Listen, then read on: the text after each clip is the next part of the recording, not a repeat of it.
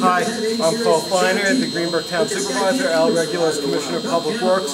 We're at the new Greenburgh Library, and we're explaining a unique and innovative way of heating the building.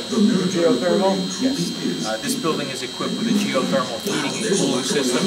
It makes use of the temperature of the earth several hundred feet below the surface, brings up water, actually circulates water to a depth of a few hundred feet, and then it saves energy by limiting the amount of fuel that has to be used to either heat or cool the building.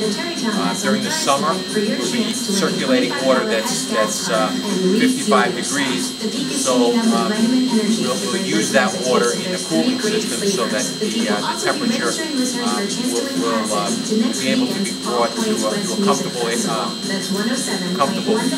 zone without having to use a lot of fuel or electricity. And then in the wintertime as well, we'll only have to heat the building from 55 to whatever is comfortable, 70, 72, and thereby save fuel.